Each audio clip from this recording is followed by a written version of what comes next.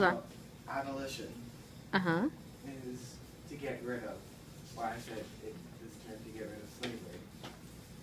So, like, Frederick Douglass wanted to know what it meant, but he knew asking slaveholders would get him punished for it, because you don't ask slaveholders what words mean.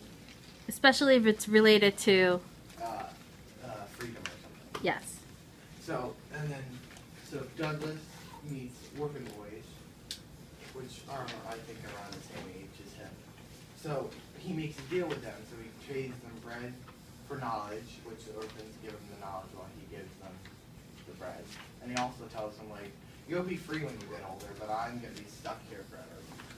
I'm going to be like the one that's going to be stuck. So what I also put was, like, if Southerners were afraid that slaves would rebel if they knew if they could read the newspaper and hear about what's happening in the North. Because that would either slaves plus knowledge equals freedom, but also slaves plus a riot equals chaos. Exactly. And what can they find out in the newspaper? They're trying to get rid of slavery.